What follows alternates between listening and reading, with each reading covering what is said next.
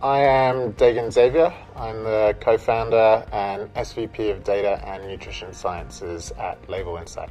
So Label Insight sits at the intersection of brands, retailers and consumers.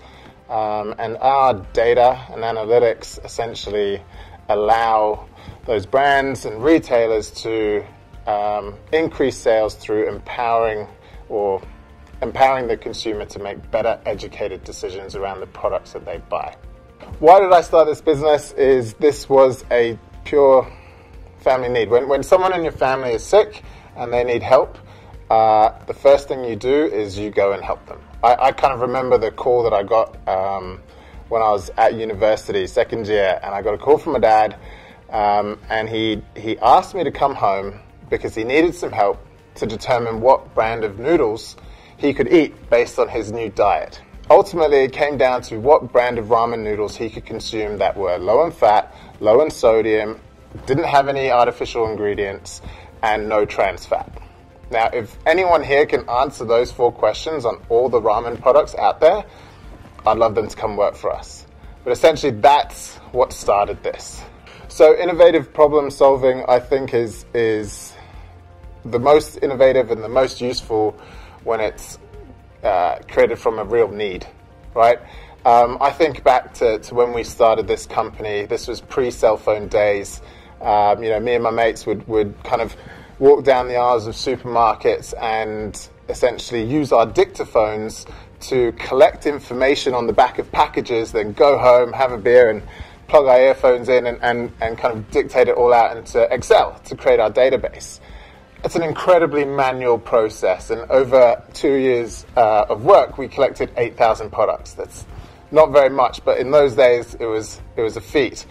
I think having those problems and going through that manual workload, that's when innovation really happens and starts to occur.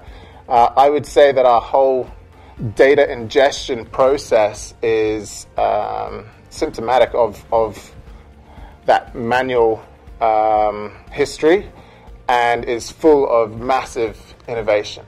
When I've seen us succeed or seen Label Insight succeed, it's based on a shared set of values, right? It's based on having multiple people moving in the same direction, right? And the way that you can do that is by being mission-driven and value-based, right? Now, our mission is clear, right? We're out to help people make educated choices around the products that they make. But as a way to keep everyone going and moving in the right direction, it has to be about values as well.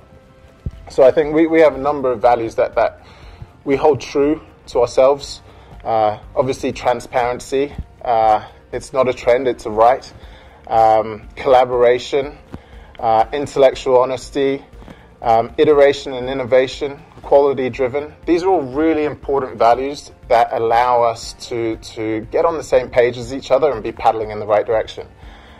When I think about a particular value that stands out to me, it's intellectual honesty. I believe, whenever we're looking at hiring folks or bringing people onto the team, that's the key value that I'm looking for. That ability to admit when you're wrong and to be brutally honest at times, that's the backbone, that's the base that you need to be able to perform, right? And we're not looking to just perform here. We're looking to change an industry. So we need folks who are able to get us there. And that's why I find that value particularly important.